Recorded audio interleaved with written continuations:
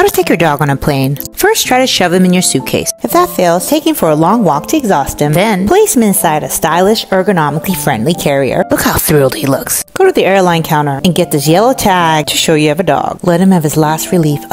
When going through security, make sure both you and the dog look extra cute and helpless. When you're at the gate, help him access his own Centurion lounge. So luxe. Now board in time and pray that the carrier fits under the seat. It fits! It fits! Oh my god, it fits! Watch Squid Game during the flight and ask yourself, why the hell is it taking me so long to watch this show? And when the plane finally lands, give yourselves a high five for a trauma-free flight. Yay! Then Uber straight to a dog-friendly bar. Immediately start celebrating with your gorgeous pooch and gorgeous friends over a great meal. Finally take his cute ass to a hotel so he can chill.